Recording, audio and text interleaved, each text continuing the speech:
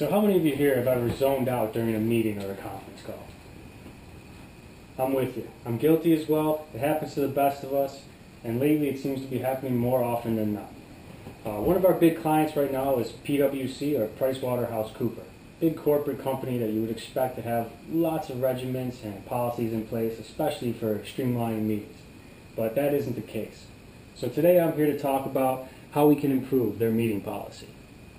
Give you a little idea about myself. I've been in the business tech industry now for almost 20 years.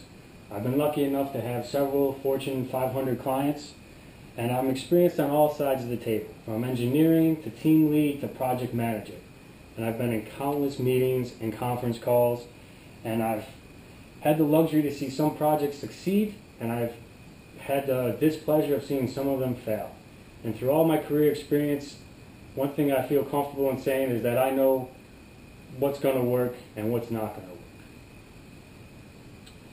The purpose of this presentation today is to examine the current meeting structure and policy and recommend a few changes that we can make to benefit both sides, the client and the vendor, being us.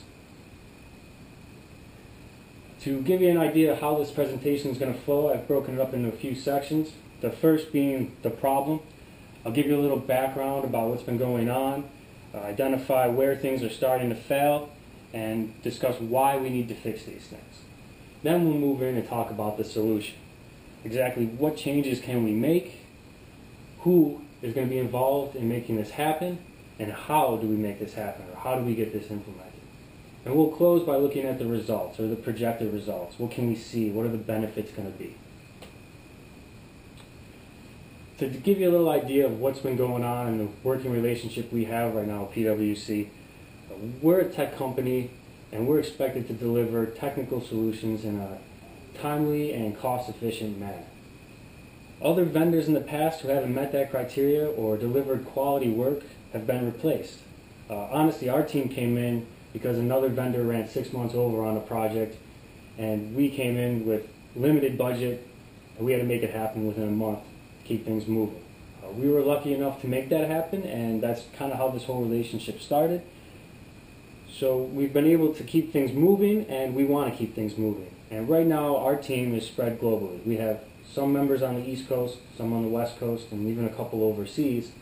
So we've had to find ways to keep everybody up to date on progress, go over things that maybe need a little clarification, and discuss future action items. And we've been able to do this by conducting conference calls.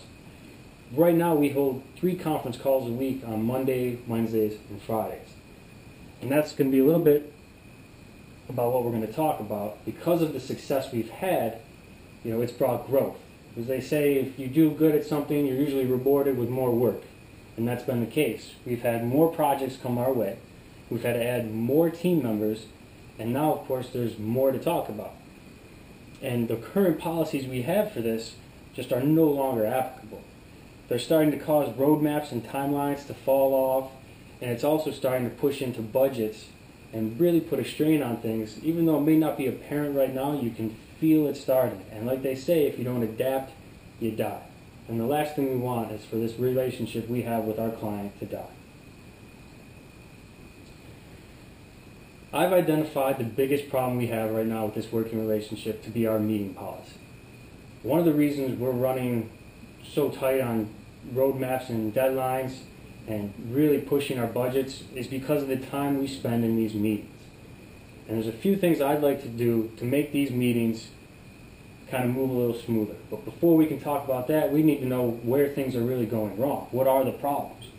And the biggest problem we have right now is we have attendees whose presence isn't necessary. It's one thing to have a bunch of people on a call because you want them to hear what's going on, you want them to feel involved, and maybe they have something to offer. That's great. That's what we want feedback for. That's part of the strength in numbers. But other times we have members who just overtake the conversation, and they dominate the discussion, and it's hard to get a word in edgewise. I'm sure you've all been in a conversation with someone who's talking, and sometimes they're talking fast, or they're just not giving you a spot to kind of jump in and interject, maybe to ask a question, maybe to offer your thoughts. And that can be real detrimental in a business environment where you have a bunch of people on the phone, and everyone's there because you need their input and their feedback on this project, but no one else gets a chance to talk. You might shut them out, and the last thing you want to do is lose a resource that you're paying for. The other problem with that kind of behavior is that you fall off the agenda. You're not following along with the guidelines set for the meeting, and then other times people just blatantly go off on a tangent, whether it's something in their mind that they feel is important, or it's just something that might have naturally come through the conversation. We have to find a better way to handle that so we're really getting through the agenda and staying within our time limit.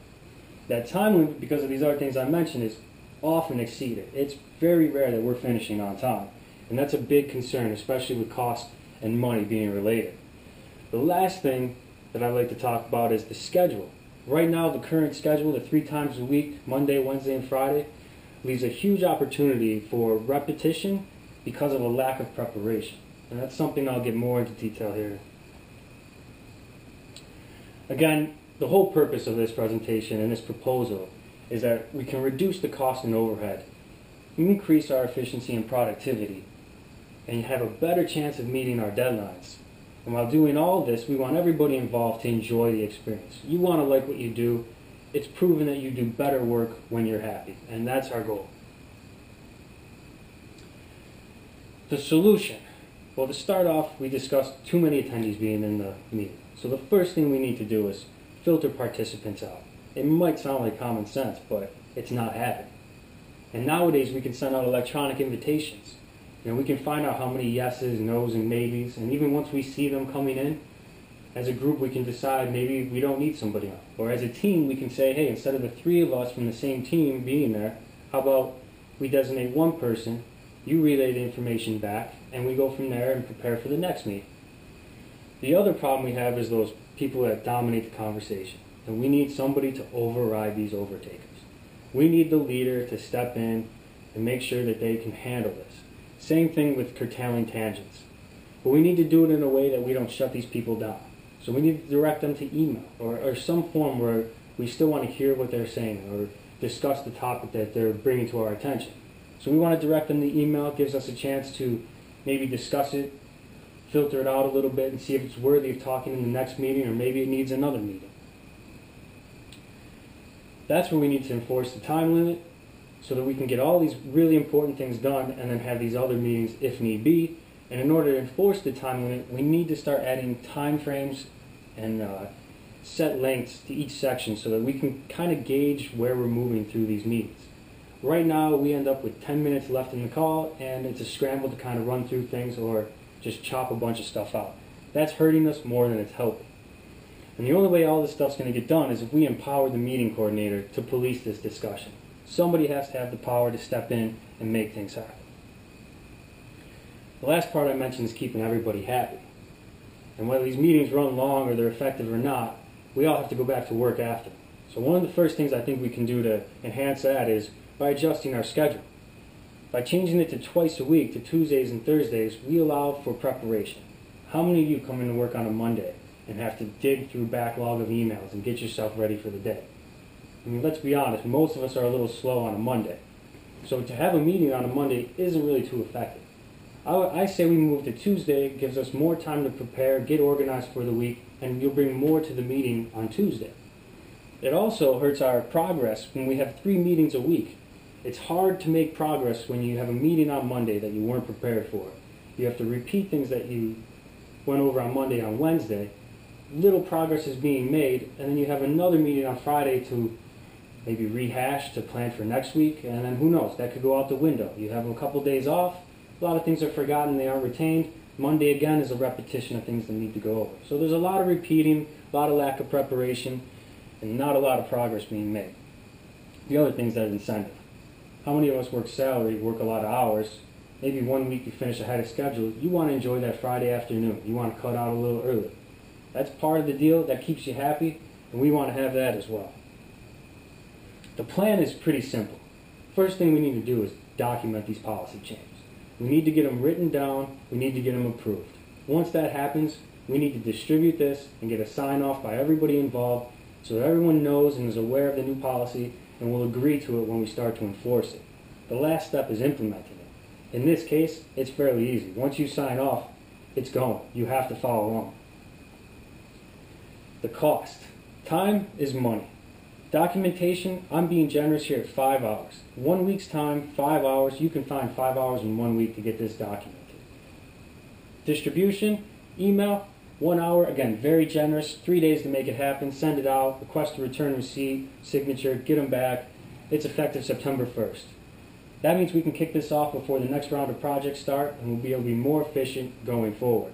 If you look at the total money involved, we're looking at 6 hours, estimating $100 per hour at $600. That may seem like a lot now, but it's really not when you look at the savings. Before we start making any changes, we're spending over $14,000 a month in meeting time. After we make these changes, we'll be spending around $3,000 in meeting time. If you look at the way this progresses, the cost goes up exponentially as each level of increment increases. That's a difference of $11,000 that we can save each month by putting these new rules into place with our meetings.